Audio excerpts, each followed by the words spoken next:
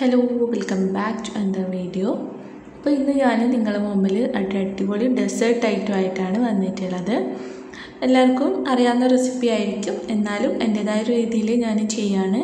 നല്ലൊരു അടിപൊളി pineapple pudding ആണ്. നല്ല ടേസ്റ്റാണ്. പൈനാപ്പിൾ കസ്റ്റാർഡ് പുഡിംഗ് അടിപൊളിയാണ്, നല്ല ടേസ്റ്റാണ്. എൻ്റെ ഫേവറേറ്റ് ആയിട്ടുള്ളൊരു ഐറ്റമാണ്. നമുക്ക് പെട്ടെന്ന് ഈസി ആയിട്ട് തന്നെ ഉണ്ടാക്കിയെടുക്കാനും പറ്റും. അപ്പോൾ നമുക്ക് വീഡിയോയിലേക്ക് പോകുന്നതിൻ്റെ മുന്നായിട്ട് നിങ്ങൾ ഈ ചാനൽ ആദ്യമായിട്ടാണ് കാണുന്നതെങ്കിൽ ഒന്ന് സബ്സ്ക്രൈബ് ചെയ്ത് സപ്പോർട്ട് ചെയ്യുക. അതോടൊപ്പം തന്നെ അതിൻ്റെ തൊട്ടടുത്തുള്ള കുഞ്ഞു ബെല്ലൈക്കൺ കൂടി പ്രസ് ചെയ്യുമ്പോൾ ഓൾ എന്നൊരു ഓപ്ഷൻ വരും. അതും കൂടി പ്രസ് ചെയ്താൽ ഞാൻ പുതിയ വീഡിയോസ് ചെയ്യുമ്പോൾ നിങ്ങൾക്ക് നോട്ടിഫിക്കേഷൻസ് ഒക്കെ ലഭിക്കും. അതിന് വേണ്ടിയിട്ട് നമ്മളൊരു കപ്പ് പൈനാപ്പിൾ എടുത്തിട്ടുണ്ട്. അതിലേക്ക് 4 ടേബിൾ സ്പൂൺ പഞ്ചസാര ഇട്ടിട്ട് നല്ലോണം ഒന്ന് വേവിച്ചെടുക്കുക. ഇനി നമുക്കിതിലേക്ക് ആവശ്യമായിട്ടുള്ളത് കസ്റ്റാർഡ് മിൽക്കാണ്. അപ്പോൾ കസ്റ്റാർഡ് മിൽക്ക് ഉണ്ടാക്കുന്നതിന് വേണ്ടിയിട്ട് നമ്മൾ കസ്റ്റാർഡ് ഫ്രൂട്ട് സാലഡ് ഉണ്ടാക്കുന്ന അതേ രീതിയിൽ തന്നെ നമ്മളൊരു പാക്കറ്റ് പാലാണ് ഇവിടെ എടുത്തിട്ടുള്ളത്. അപ്പോൾ ഒരു പാക്കറ്റ് പാല് തിളക്കാൻ വേണ്ടിയിട്ട് അടുപ്പത്ത് വെച്ചിട്ടുണ്ട്. നമ്മൾ ഇതിലേക്ക് നന്നായിട്ട് തിളയ്ക്കുന്നതിൻ്റെ മുന്നായിട്ട് നമ്മൾ ഇതിലേക്ക് ഇതിൻ്റെ മുന്നായിട്ട് കുറച്ച് പാല് മാറ്റി വെച്ചിട്ട് അതിൽ വേണം കേട്ടോ നമ്മൾ കസ്റ്റാർഡ് പൗഡർ മിക്സ് ചെയ്യാൻ വേണ്ടിയിട്ട്. അല്ലാണ്ട് ചൂട് പാലിൽ കസ്റ്റാർഡ് പൗഡർ മിക്സ് ചെയ്ത് കഴിഞ്ഞാൽ നമ്മുടെ പൗഡറെല്ലാം കട്ട കെട്ടാനൊക്കെ ഉള്ളൊരു ചാൻസ് അല്ല, എന്തായാലും കട്ട കെട്ടുക തന്നെ ചെയ്യും. അപ്പം ഇനി നമുക്ക് ഇതിലേക്ക് ആവശ്യത്തിനുള്ള പഞ്ചസാര ഇട്ട് കൊടുക്കാം. അപ്പോൾ കൂടുതൽ മധുരം ഇഷ്ടമുള്ള ആളുകളാണെങ്കിൽ കൂടുതൽ തന്നെ ചേർക്കാം. പിന്നെ നമുക്ക് എല്ലാത്തിലും ഇതിൻ്റെ മേഖലയിൽ നമ്മൾ പൈനാപ്പിൾ ഇടുന്നുണ്ട്, അതിലും മധുരമുണ്ട്. പിന്നെ നമ്മൾ ക്രീം ചെയ്യുന്നുണ്ട്, അപ്പോൾ അതിലും മധുരമുണ്ട്. അപ്പം ആവശ്യത്തിനനുസരിച്ച് തന്നെ മധുരം ചേർത്ത് കൊടുക്കുക. പിന്നെ നമ്മൾ നേരത്തെ തന്നെ കലക്കി വെച്ചിട്ടുണ്ടായതിന് കസ്റ്റാർഡ് മിൽക്ക് ഇവിടെ ഒഴിച്ചു കൊടുക്കുകയാണ് ചെയ്യുന്നത്. അപ്പോൾ ഇതിലേക്ക് ഒഴിച്ചിട്ട് നന്നായിട്ട് തന്നെ ഇളക്കി കൊടുക്കുക കേട്ടോ. കൈ എടുക്കാതെ വേണം കേട്ടോ ഇത് ഇളക്കാൻ വേണ്ടിയിട്ട്. നമ്മളിങ്ങനെ ഇളക്കുമ്പം തന്നെ നമുക്ക് ആ ഒരു തിക്നെസ് മനസ്സിലാക്കാൻ പറ്റും. അപ്പം നമ്മുടെ കസ്റ്റാർഡ് ഫ്രൂട്ട് സാലഡിൻ്റെ അത്ര തന്നെ തിക്നെസ്സിൻ്റെ ആവശ്യമില്ല, അതൊരു വാട്ടർ ടൈപ്പിൽ മതി. അപ്പോൾ നല്ല യെല്ലോ കളറായിട്ടൊക്കെ വന്നിട്ടുണ്ട്. അപ്പോൾ ഏകദേശം കുക്കായെന്നാണ് അതിൻ്റെ അർത്ഥം. അപ്പോൾ നമ്മൾ ഏകദേശം ഒന്ന് തിളച്ച് മറിയണ വരെ ഒന്ന് കാത്തു നിൽക്കുക. അപ്പോൾ ഇത് ഏകദേശം ഒന്ന് റെഡിയായി വരുന്നുണ്ട്.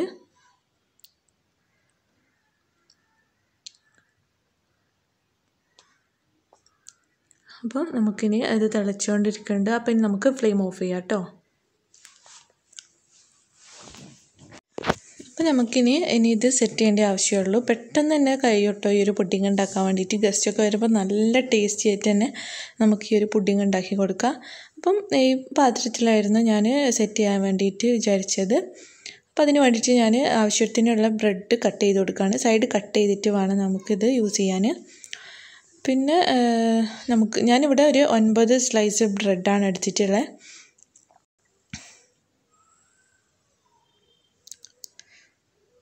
സൈഡ്സൊക്കെ നല്ല നീറ്റായിട്ട് തന്നെ കട്ട് ചെയ്ത് കൊടുക്കുക. എന്നിട്ട് നമ്മൾ ഈ മിൽക്കിൽ നമുക്ക് കസ്റ്റാർഡ് മിൽക്കിലേക്ക് ഡിപ്പ് ചെയ്തിട്ട് വേണം ഈ ഒരു ട്രേയിൽ വെച്ച് കൊടുക്കാൻ വേണ്ടിയിട്ട് കേട്ടോ.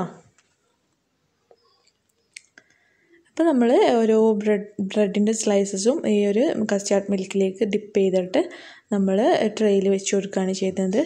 അപ്പം ഓരോ ട്രേക്ക് അനുസരിച്ചായിരിക്കും കേട്ടോ ബ്രെഡിൻ്റെ അളവ് ഉണ്ടാവുക. ബ്രെഡിൻ്റെയും ക്രീമിൻ്റെയും ഒക്കെ അളവ് ഓരോ ട്രേക്ക് അനുസരിച്ചിട്ട് എടുത്താൽ മതിയേ.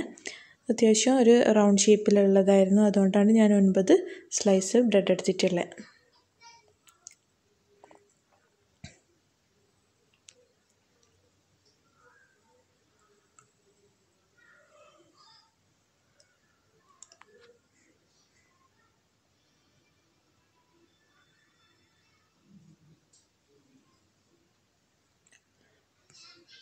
ഇപ്പോൾ നമുക്ക് ഫില്ല് ചെയ്യാത്ത ഏരിയയിലൊക്കെ നമുക്ക് പൊടിച്ചിട്ട് വെക്കുന്നതുകൊണ്ട് കുഴപ്പമില്ല കേട്ടോ. കാരണം ഇത് നല്ലോണം തണുത്തിട്ട് സെറ്റാവുന്ന സമയത്ത് ബ്രെഡൊക്കെ നല്ലോണം തന്നെ സെറ്റായിട്ടുണ്ടാവും.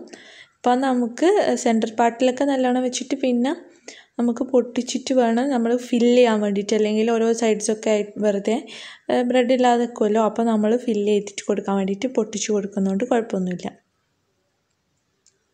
അപ്പോൾ ഇനി നമുക്ക് ഇത് നല്ലോണം തന്നെ ഒന്ന് പരത്തി കൊടുക്കുക. ഇതിൻ്റെ മുകളിലേക്ക് കുറച്ച് കസ്റ്റാർഡ് മിൽക്ക് ഒഴിച്ചു കൊടുക്കുക കേട്ടോ.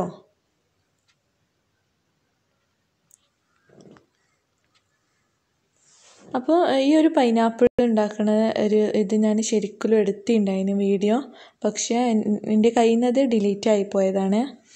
അപ്പോൾ ഇതൊരു കപ്പ് പൈനാപ്പിൾ ആയിരുന്നു, ഒരു ചെറിയ പൈനാപ്പിൾ ആയിരുന്നു. അപ്പോൾ ചെറുതായിട്ട് കട്ട് ചെയ്തിട്ട് ഒരു കപ്പ് അതിനുള്ളത്.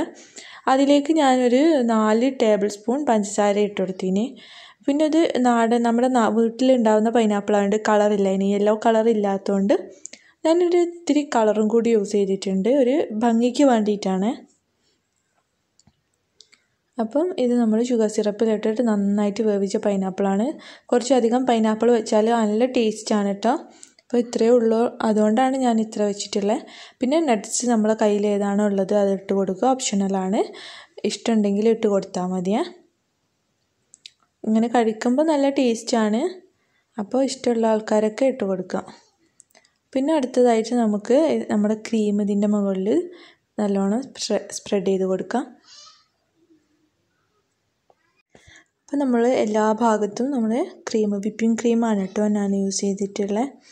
അപ്പോൾ നമ്മൾ കേക്കിൻ്റെ പോലെ തന്നെ അത്ര പെർഫെക്റ്റായിട്ട് തന്നെ ചെയ്യണമെന്നില്ല. പിന്നെ നമ്മൾ ഒരു ഗാർണിഷിന് വേണ്ടിയിട്ട് നേരത്തെ തന്നെ നമ്മുടെ കയ്യിലുണ്ടായിരുന്ന പൈനാപ്പിൾ വെച്ച് കൊടുക്കുകയാണ്, ഇട്ട് കൊടുക്കുകയാണ്. പിന്നെ ഇത് ലെയേഴ്സൊക്കെ ആക്കിയിട്ട് നമുക്ക് ഉണ്ടാക്കാം കേട്ടോ ഈ ഒരു ഡെസേർട്ട്. പിന്നെ നമുക്കിത് ഫ്രിഡ്ജിൽ വെച്ചിട്ട് 3 മണിക്കൂറിന് ശേഷം നമുക്ക് സെർവ് ചെയ്യാവുന്നതാണ്. അപ്പോൾ ഇത് ഏകദേശം ഒരു 3 മണിക്കൂറായിട്ടുണ്ട്. ഞാൻ ജസ്റ്റ് ഒന്ന് കട്ട് ചെയ്ത് നോക്കുകയാണ്. നിങ്ങൾക്ക് എല്ലാവർക്കും ഈ വീഡിയോ ഇഷ്ടമായിട്ടുണ്ടാവുമെന്നാണ് വിചാരിക്കുന്നത്. നല്ല ടേസ്റ്റി ആയിട്ടുള്ളൊരു ഡെസേർട്ടാണ്, നല്ല ടേസ്റ്റാണ് കേട്ടോ ഇത് കഴിക്കാൻ വേണ്ടിയിട്ട്. എത്ര കഴിച്ചാലും നമുക്ക് മതി വരാത്തൊരു ടേസ്റ്റാണ് ഇതിന്. എന്തായാലും എല്ലാവർക്കും ഇഷ്ടമാവും. എല്ലാവരും ഒന്ന് ട്രൈ ചെയ്ത് നോക്കുക, ട്രൈ ചെയ്തിട്ട് കമൻറ്റ് ബോക്സിൽ ഒന്ന് അറിയിക്കുക. അപ്പോൾ ഉണ്ടാക്കി നോക്കിയിട്ട് ഫ്രണ്ട്സ് ആൻഡ് ഫാമിലീസിനൊക്കെ ഒന്ന് ഷെയർ ചെയ്ത് കൊടുക്കുക. Thank you.